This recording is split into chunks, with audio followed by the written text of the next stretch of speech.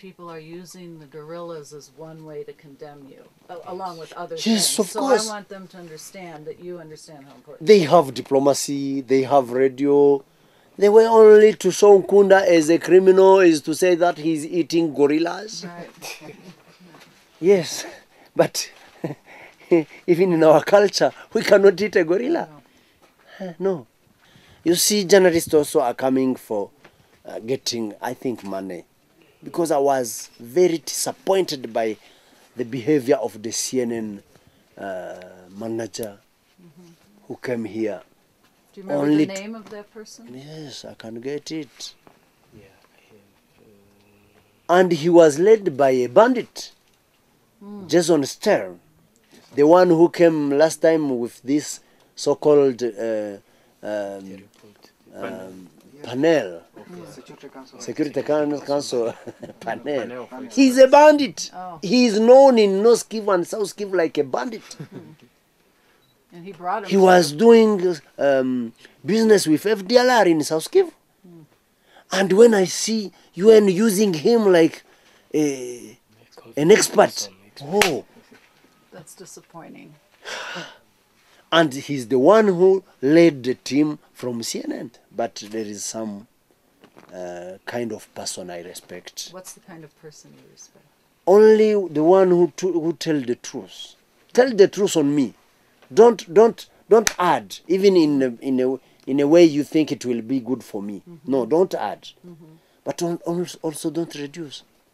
Tell the truth. Be in the middle, because you are informing the world. The world is seeing you like the one who knows. You see? Yeah, that's what CNN didn't do at that time, because they came, they interviewed me, but when they showed on their TV, they cut the voice. They cutted my voice and they were speaking on my behalf. That's They put their own comments. That won't happen. their own comments, and it was not good. We are in an area, now you are in the area. That's why I say, when they told me that you are coming, and because you are involved, not from today, but in the nature conservation. That's why I said, even if it was not my time to receive, but I will receive you. Because you are not here for journalism, but you are here for the nature. When I tell you that you protect gorillas, you are protecting also the wealth for Jomba, for Ruchuru, for North Kivu. Yeah. And to protect gorillas, you are going also to develop these people so that they can understand that gorillas are not a threat against them. But it's a wealth. Try to see, try to understand. Because the nature of Congo can speak and can tell you what Congo would have been if it would have been well led. We have a problem of leadership. But all the possibilities are there. Lay down, waiting for someone only to raise the life of Congolese. And what I think about Congo, in my thinking, I always say that Congo will be the most developed country, the most strong economically country in Africa.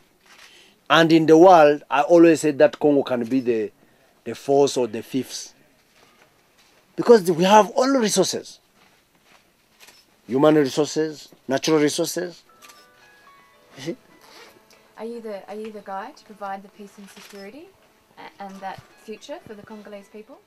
Leadership can change Congo, but not a leader. You can be such kind of leader, but if your people is not educated, you are going to be seen like you are the enemy of the people. Like in 1961, Emery Lumumba was killed by Congolese because he was saying that Belgium didn't develop Congo, and other Congolese thought that he's injurious.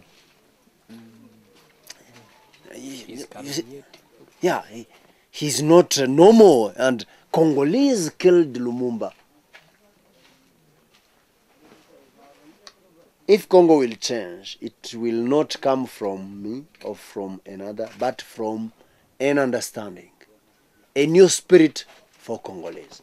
That's why I think that we have to go by educating our people. If we educate the people, then they'll choose good leaders, And this leadership will bring Congo in my dream. How women are treated in Congo and how they are raped and mass raped. Can you tell the world how you feel about this happening to women of Congo?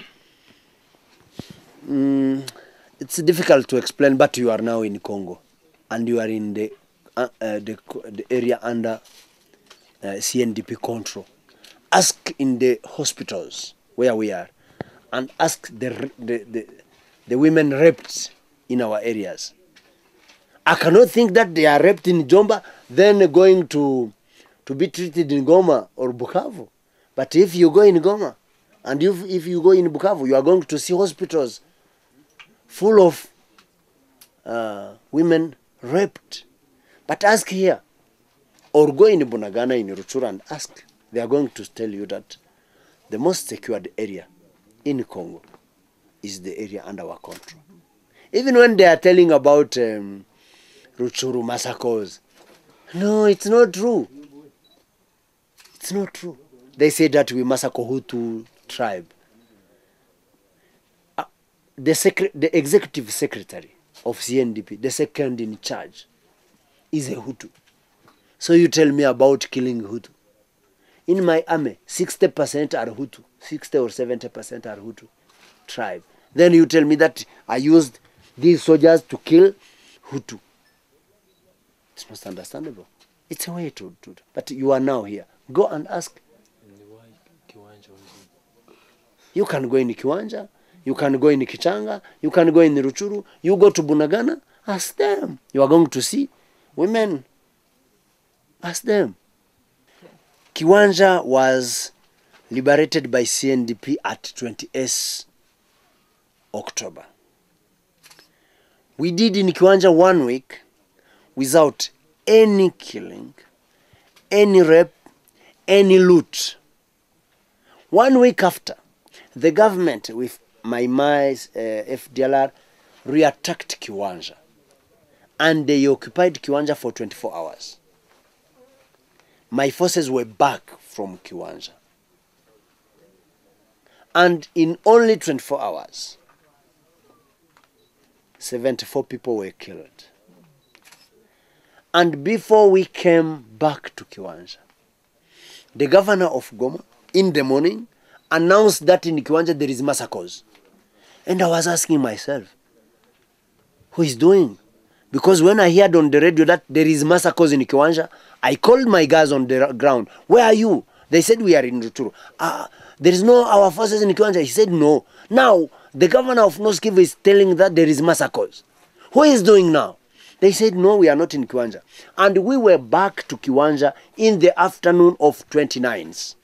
No, of 7th. Ils ont occupé les 5. We were back 24 hours after. And some people were killed in crossfire. That we can testify. Because they don't know how to shoot. They shoot elsewhere they want. And they were killing when they were going, they were shooting. When retreating, they were shooting. And we saw that even the Hutu community in Rutshuru wrote a letter about that, and they gave it to Chief Olusegun Obasanjo, that we were not killed by CNDP. Do you have a copy of that letter? Yeah, I have the copy. Can I have a copy of it? Babu.